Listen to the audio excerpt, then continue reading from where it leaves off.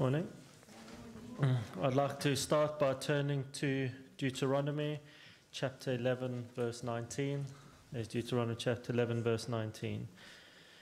You shall also teach them to your sons, speaking of them when you sit in your house, when you walk along the road, when you lie down, and when you get up. Let's pray. Dear Lord, just thank you for this morning, Lord. Thank you that we've all been able to come here and have fellowship with each other, Lord. I just pray that you will bring your word this morning, Lord. I pray that you'll help me speak, Lord, and that you'll help people's hearts receive the word you want them to receive. In Jesus' name, amen. I've recently started trying to read through the Bible slowly with my boys. We get through about 2 chapters a day, if we're lucky. And we've been slowly working through Deuteronomy. And it was interesting when I came across this verse, it kind of started to hit home to me because we had been reading a lot in Deuteronomy and Leviticus and that before, and there's a lot of emphasis on the law, how the Israelites are to obey the law, how the Levites are to run the temple and all their duties and what the priests are supposed to do and all their things they have to look after and things like that. And the interesting thing was when it came to who is responsible for teaching God's law, it wasn't the duties of the Levites or the priests to teach it to the people. It was the responsibilities of fathers to teach it to their children, and they're supposed to be doing it all the time.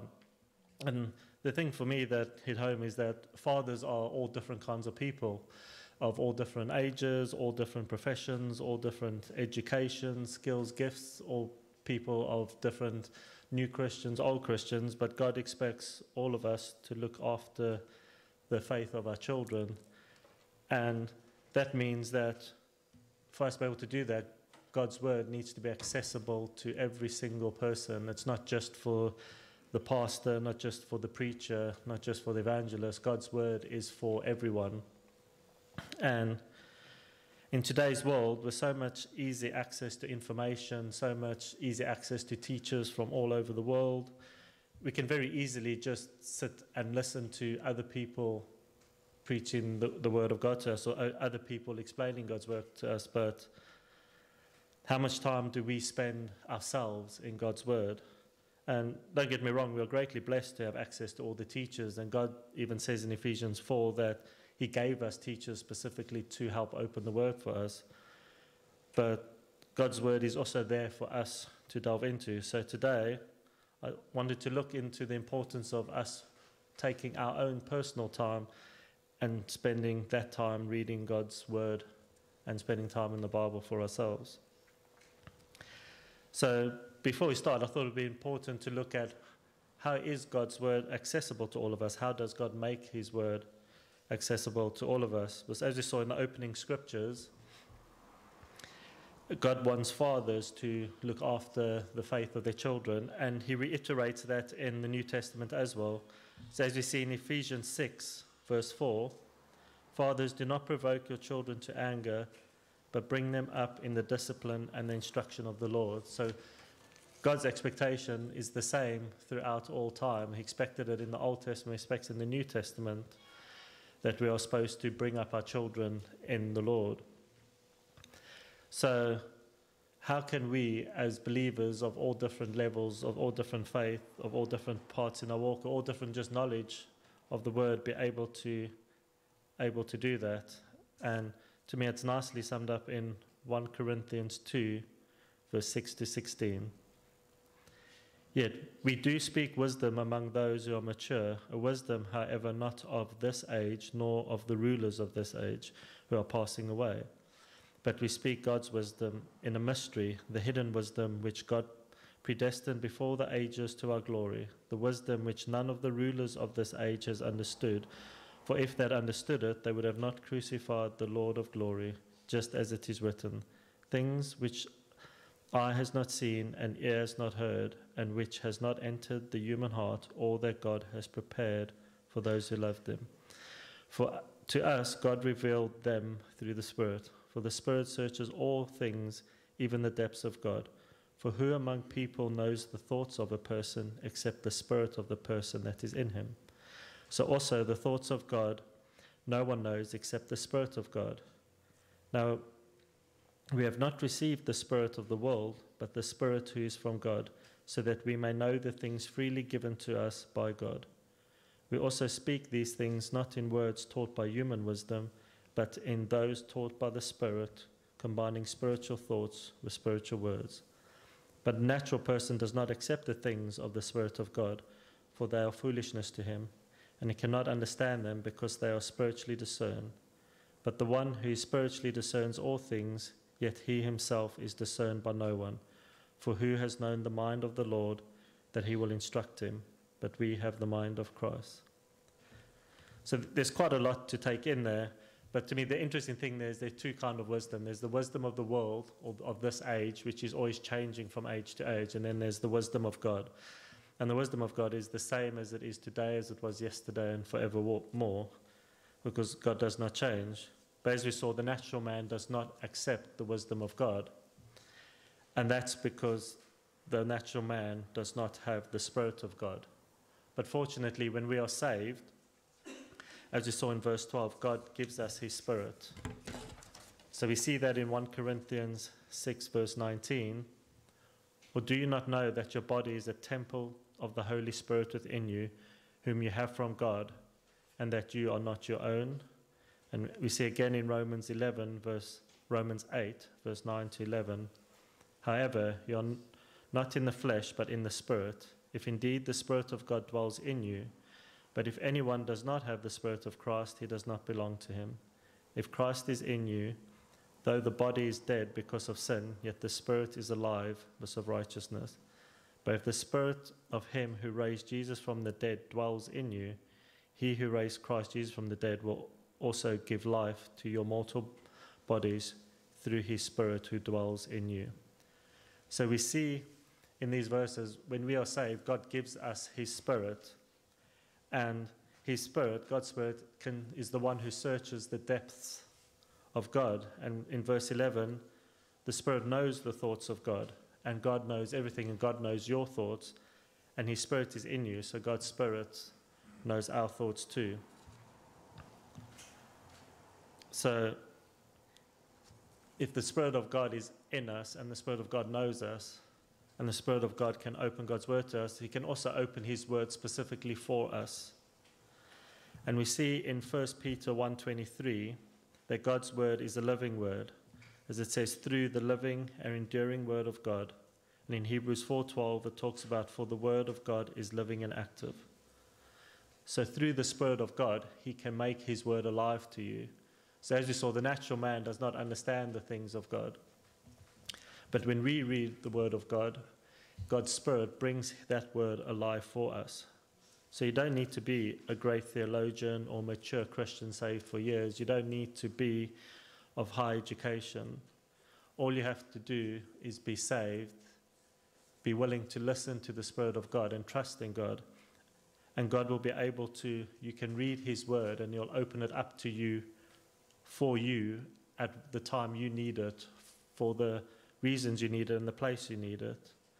Because the amazing thing I found about God's word over the years is no matter how often you read it and you read the same verse over and over, it can speak to you different things at different times. Its meaning doesn't change, but God can bring it out for you that it means what it needs to for you at that time without taking away from its truth. So as we grow, we can grow in God's word, but his word is accessible to anyone who's willing to take the time to read it. And that's why for me it's important. Teachers can open up God's word to us and really help with understanding. But when you take that time and you meditate on it and you read it for yourself, it gives time for God to really talk to you and to open up his word for you. The next important point I believe about reading God's word is it helps us to get to know God. As you see in John 1, in the beginning was the Word, and the Word was with God, and the Word was God. Jesus is the Word. And we get to know him by reading his word because if we know Jesus, we know the Father. For Jesus said in John 8:19, so they were saying to him, where is your Father? Jesus answered, you know neither me nor my Father. If you knew me, you would have known my Father also. And Jesus and the Father are one, as we read in John 10:30. We also read that all Scripture is inspired by God. As we read in the beginning of 2 Timothy 3:16. So we can know God the Father by knowing Jesus. And we know Jesus because all Scripture is inspired by God. So God let us know who Jesus is. He specifically chose what Scriptures to use, what verses to use. He specifically chose how to reveal Jesus to us. Because by knowing Jesus, we know God the Father. And when we read the Bible, we learn about Jesus while being led by the Spirit. So it's God using all of that in one to get to know him. Our Spirit is helping us to understand Jesus. And as we understand Jesus, he's our mediator between us and the Father, and we get to know God. So as I say, if we know Jesus, we know the Father. The next important thing, I believe, why we should regularly read Scripture for ourselves is it helps us become a better Christian. So if we read 2 Timothy 3:16-17, it says, all Scripture is inspired by God and beneficial for teaching, for rebuke, for correction, for training in righteousness, so that the man or woman of God may be fully capable, equipped for every good work. So to me that's interesting. It's all Scripture, not just the Old Testament or the New Testament, not certain books or your favorite topics. All Scripture is beneficial for us. And to me, you'll be surprised which verses can speak to you. So as I mentioned earlier, I've been reading to my boys, and when you're trying to drudge through the law sometimes, it can feel long, and I'm sitting there and the boys are like, is this a long one or a short one? How quickly can we get through it? And it almost feels mundane, and we're just trying to get through it.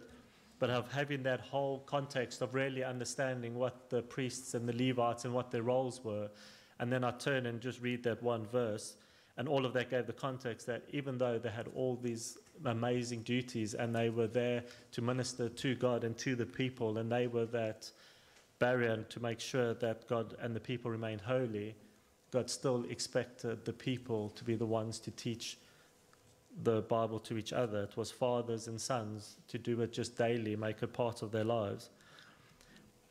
So I wouldn't voluntarily go and probably read those Scriptures regularly, but because I was trying to be diligent in that, God was able to speak to me through that and press on my heart something that is important to me. Also importantly, it teaches us how to behave, how to think, how to pray, and how to treat people, and how to love people. So God's Word is teaching us, it's sanctifying us to be like Christ. It can also rebuke us if we are not regularly reading God's Word. How do we know what's right and wrong? How do we know what we are doing isn't always correct? And when you read God's Word, it can really challenge your heart on some of the things you've been doing in your day-to-day life. Because not everybody gets to see everything you're doing, and not every sermon by a preacher or pastor in a church can always hit home for, like, say, 100 people. But when you're reading God's Word regularly, it can really convict your heart and rebuke you of your sin so you can turn from it. Also, as it says, it corrects us. It's for correction. It's helping us keep on the straight and narrow. It's guiding us so we don't go too far off. It helps correct our thinking when we hear different things. We live in a world with many different views and teachings and philosophies and opinions, and God's Word is continuously aligning us to think more like Jesus. And importantly, as I think you touched on, it's our training for righteousness and equipping us for good works. The Bible helps equip us for the work of God. So as we know, the Bible talks about God has things prepared for everything for us, and reading His Word is what helps equip us and trains us for those good works He has planned for us. Also, it helps prepare our hearts, which is important. Because as we see in Matthew 12:34, you offspring of vipers, how can you, being evil, express any good things? For the mouth speaks from which fills the heart. And in Luke 6:45, the good person out of the good treasure of his heart brings forth what is good, and the evil person out of the evil treasures brings forth evil, for his mouth speaks, which fills the heart. So it's important that we fill our hearts with the right thing. If we aren't regularly reading our Bible or attending church, we will fill our hearts with the things of this world. If we're only filling our hearts with God's Word once a week for an hour, and we're filling our hearts with what's out there day to day, because the world bombards us with images and messages and temptations and challenges. What are you filling your heart with? Are you filling it regularly on scripture? Are you filling it with your desires? Are you filling it with your latest political convictions? Or are you filling it first with God's word? Because if you fill it with God's word, that will convey what will come out of our mouths. And if we aren't filling it with God's word, then what fills our heart will be that of the world, and that's what will come out of us. So it just helps us in our behavior. Also, as it says in Galatians 5:16-17, but I say, walk by the Spirit, and you'll not carry out the desires of the flesh. For the desires of the flesh is against the Spirit, and the Spirit against the flesh. For these are in opposition to one another in order to keep you from doing whatever you want. I've always found that an interesting scripture for me, because once you're saved, it's not just always plain sailing. You're given a renewed mind and a renewed spirit, but we still got our fallen bodies, which is what we are looking forward to when Jesus comes back, is getting our new bodies. But until then, even as believers, we have this struggle between the flesh and the spirit. And we want to help feed the Spirit. We want to walk by the Spirit. And the way we know how to walk by the Spirit is by taking our time and regularly filling our hearts with God's word. And that will help us. Because as it says again in Galatians, a few verses later in 22-23, the fruit of the Spirit is love, joy, peace, patience, kindness, goodness, faithfulness, gentleness, self-control. Against such things there is no law. So we want to be filled with the Spirit. We want to be filling our hearts with things that bring out the fruit of the Spirit and not of the world. I believe it also helps us to live a more godly life. But regularly reading God's scripture, it will help guide our path. So as we look in Psalm 119, verses 9-11, how can a young man keep his way pure? By keeping it according to your word. With all my heart I've sought you. Do not let me wander from your commandments. I've treasured your word in my heart, so that I may not sin against you. And again in verse 105, your word is a lamp to my feet and a light to my path. As I mentioned before, we live in a world with many temptations and many things to try to draw us away from God. And yet the psalmist is warning that even back then, how does a young man keep his way pure? Was that sometimes the hardest time in life, is trying to find your feet, trying to find your path amongst all the temptations. And it's by keeping it according to your word. And you can only know God's word if you spend your time in it. And as again, it says you've treasured it in your heart. So unless we fill our heart with the treasure of God's word and not the treasures of this world, that is what helps us not sin against you. So it's important to help us walk a godly life. Next, it also helps convict us. In Hebrews 4, verse 12, for the word of God is a living and active, sharper than any two-edged sword, even penetrating as far as the division of the soul and spirit, of both joints and marrow, and able to judge the thoughts and intentions of the heart. And to me, that's an important one. That, as we said, God's word is a living word, and his spirit is in us. And when you read God's word, it can get to your heart before anything else can. If you aren't filling your heart with the word of God and with other things, that's going to come out. And how many times have we regretted having said things or done things before it was too late? How many times have we struggled with things in our heart? But God's word can cut through right to our innermost being, because only God's word and God knows our thoughts and us. No one else in this room actually knows what goes on in your head. You're able to mediate that, you're able to control that, at times you're even able to put in a good facade, but you know your mind and you know your heart. And the only other thing that can really cut through that is God's word. And it's important for our health that we spend time in God's word, because it can help us work through those struggles in our hearts and minds in a way probably nobody else can. Because as we said, God's Spirit knows you, God knows you, and God can really speak to you in his word. Another important thing is the word of God also teaches us how to treat people. And I think that's very important today because we live almost in the time of when everything's been upended.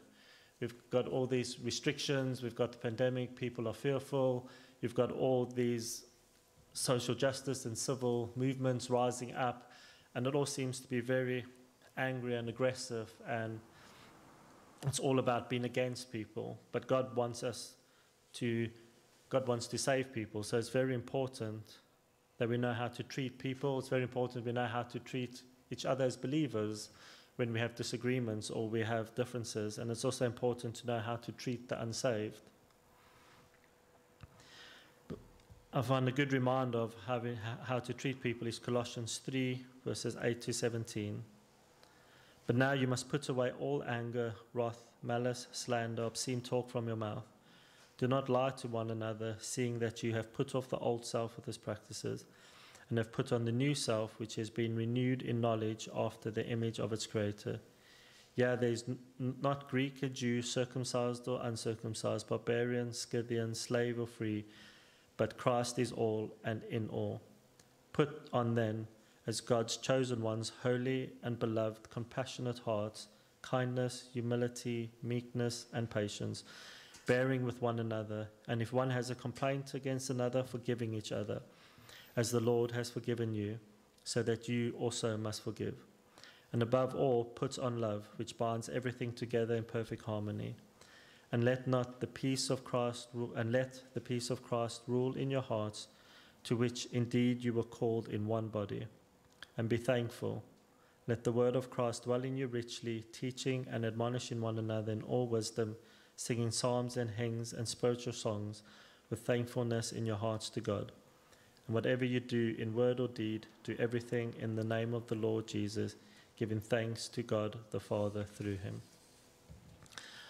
Always find in those few verses, it's a very good reminder to remember to treat each other with loving kindness, respect, gentleness, showing humility, being humble and forgiving. It can be very hard doing that sometimes, and if we aren't reminded how to do that, we can sometimes let our flesh get hold of us instead of the Spirit. And at the difficult times, we should be one body supporting each other. To me, it's pointless if we know all the deepest theology and ologies and doctrines, but if we don't live the doctrine of how we're supposed to walk as Christians, how we're supposed to treat each other. As it says in 1 Corinthians 13, verse 1, if I speak in tongues of men and of angels, but have not love, I am a noisy gong or clanging cymbal. Truth without love makes the truth ununderstandable to those you're trying to speak to. Truth without love makes it sound ugly and harmful and not something you want to listen to, and will probably make it harder for someone else to speak their truth in the future. It's very important how we speak the truth. Now, there's one famous commentator who likes to say facts don't care about your feelings, but God does. God cares about who you are as a person. He knows that the lost are lost, that they are resistant to his word, that they are under the control of the devil, and that he's trying to do everything to keep them away from him. So how we bring across the truth is very important. It's not, as believers, we aren't just about winning arguments, we're about saving souls of the lost. So we can't just be about the head knowledge, but have no heart knowledge of how God says we must treat each other. But if we only care about our heart, but we don't know the word of God and we don't know his truth, because it says the truth will set you free and Jesus is the truth, how are you supposed to actually save people if you can't give them the proper truth? If you treat them nice and treat people nicely, but you don't come with the truth, you can't set them free. And if you come with the truth in the wrong way, you'll bind them even harder to this world. So we need both. We need the truth of God's word to take those difficult truths to the world, but we need to do it in the right way. And when we read God's word, it tells us continuously how to treat people, and it's with love, kindness, respect, long-suffering, and patience. But we always tell God's truth so that we can save people. The next reason is God expects us to be able to give a reason for the hope that is in us. As you read in 1 Peter 3, verse 15, but sanctify Christ as Lord in your hearts, always being ready to make a defense to everyone who asks you to give an account for the hope is in you, but with gentleness and respect. So as I mentioned before, we live in a world with lots of beliefs and changing views, and you always got some new thing coming on the horizon. But God doesn't always tell us we don't have to know every single possible flavor of what's happening. We are blessed to have many good teachers who can help unpack that for us and do good works in those areas. But at the very least, each believer should be able to at least give a defense of their faith, give a defense of why they believe in Jesus, why they believed in the gospel and their hope. And as we read, God's word prepares us for our works of righteousness. It prepares us for the good works he has for us. So unless we know God's word, unless we mature and grow and move from milk to meat, we won't really be able to give a really good defense of the word. So another reason to regularly read our word is to just continuously to get to know God's word, know what it means, know why we believe what we believe, not just what we believe. I think another important thing why I must read the Bible is it will help us spot any fakes or false preachers or any forgeries of the gospel. Because as we see in God's word, we are warned quite a lot about false teachers. In 2 Corinthians 11, 3 verse 15, for such men are false prophets, deceitful workers, disguising themselves as apostles of Christ. No wonder, for even Satan disguises himself as an angel of light. Therefore, it is not surprising if his servants also disguise themselves as servants of righteousness, whose end will be according to their deeds. Colossians 2:8. See to it that there is no one who takes you captive through philosophy and empty deception according with human tradition, in accordance with the elementary principles of this world, rather than in accordance with Christ. 2 Peter 2:1. But false prophets also appearing among the people, just as there will be false teachers among you, who will secretly introduce destructive heresies, even denying the master who bought them, bring swift destruction upon themselves. Matthew 7:15. Beware of false prophets who come to you in sheep's clothing, but are inwardly ravenous wolves. 2 Timothy 4:3-4. For this time will come when they will not tolerate sound doctrine, but wanting to have their ears tickled, they will accumulate for themselves teachers in accordance with their own desires, and they will turn their ears away from the truth and turn aside to myth. And 1 John 4:1. Beloved, do not believe every spirit, but test the spirits to see whether you are from God, because many false prophets have gone out into the world. When I was researching this, I found it so interesting. That's 6 different warnings in 6 different books of the New Testament. And when I was just looking at this, there's actually more warnings. The Bible continuously warns us that there's the struggles. It says, for our battle is not against flesh and blood, but against principalities and powers. We're in the battle where we are trying to save people, we're trying to bring people to God, but we're in a battle where Satan wants to take as many people away from that as possible to try hinder the church and slow us down.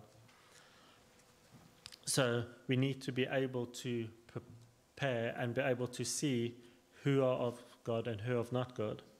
Because even like it says, Satan comes as an angel of light. It's not always obvious. So I like the analogy of how people spot forgeries when it comes to art or money. They don't learn about what's the latest forgery, what's the latest forging technique, what's the latest way to copy things. What they do is they study the original so well that you can just naturally and easily find any inconsistencies when it comes to, say, fake money, fake notes or something. They know the original so well, that's how you can spot the fake, that's how you can spot the forgery. It's not that you spend so much time learning about the forgeries.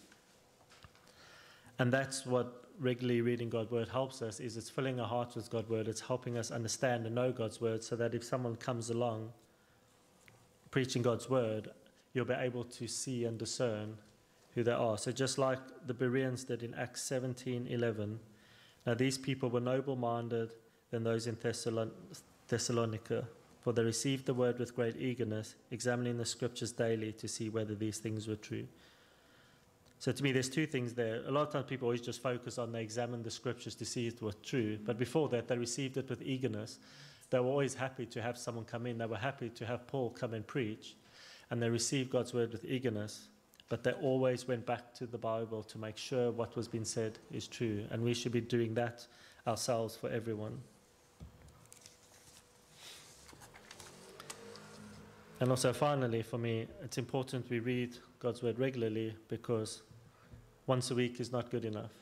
Coming to church just on a Sunday and then going back into the world for 6-7 days, only having received and God's word, having been just cleansed that 1 week, having our souls refreshed for that hour on Sunday, is not going to get us through the whole week.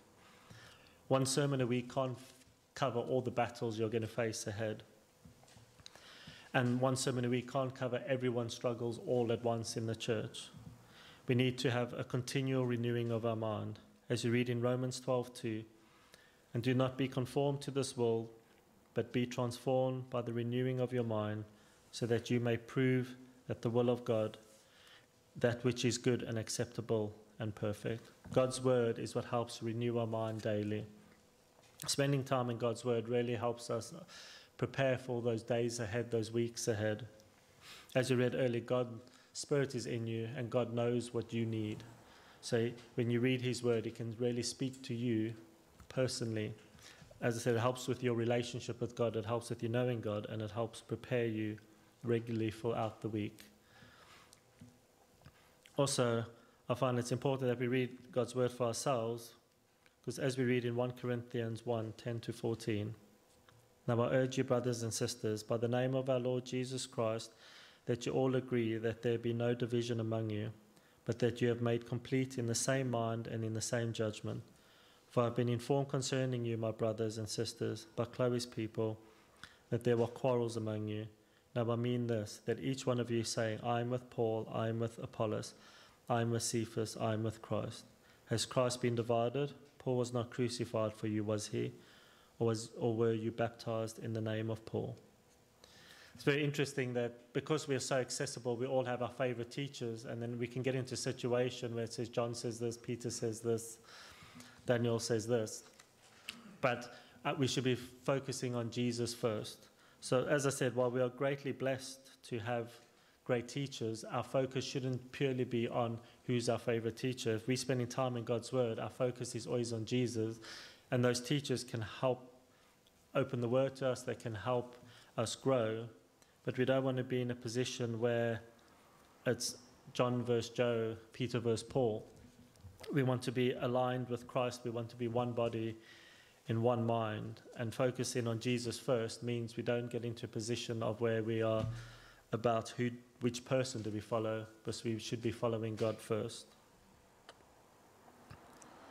So yes, while we are very fortunate to have many great teachers, I think personally reading God's word is important for us. I know it can be difficult at times. We're in a busy world, busy life, on the train, in the car, and it's very easy to just always put on the podcast, to always just listen to YouTube in the background or do something. But I think it's important that we always carve out time to personally read God's word for ourselves too, so it can speak to us. So in summary, it's important to read God's word, and we should take a time because God's word is accessible to us. He has put his Spirit in us so that we can understand God's word, no matter who we are. The world might find a foolishness, but God, when he saved us, gave us an helper, and we're not alone in understanding God's word. Reading God's word is how we get to know him. It's how he has personally chosen to reveal himself to us. It's how we can learn what to pray and how to know God's will. It helps to make us better Christians by teaching us and preparing us for the good works God has, by helping us live a more godly life, by correcting and rebuking us, by convicting us when we are not in God's will and are in sin. It teaches us how to behave and how to love one another and how to treat the lost. It equips us to give the reason for the hope that is in us. It allows us to not be taken by every wind of doctrine and every teaching out there of every new challenge. It helps us, give us faith and stability in Jesus. It strengthens us each day as we go out into the world. It renews our mind, and it keeps our focus on Jesus. Let's close in prayer. Dear Lord, I just thank you for this day, Lord. I just pray that your word will go out, Lord. I thank you that you put this on my heart today, Lord, and I pray that it will help reach the hearts of those who need to hear it, Lord. I pray that what's of you is settled in people's hearts, and what is not of you, Lord, that you will allow to wash over them, Lord. I just pray as everyone gets ready to go out in the week ahead, Lord, that you will renew their minds, refresh their spirits, Lord, and refresh their souls, so we can go out and be a light in this world where everyone is in darkness and confusion, Lord. I just pray that you will bless us as a fellowship, Lord, and that you will help us grow stronger in unity, Lord, and that we will have love for one another first, and that we'll be guided by the mind of Christ and the love of Jesus in all that we do, Lord. In Jesus' name, amen.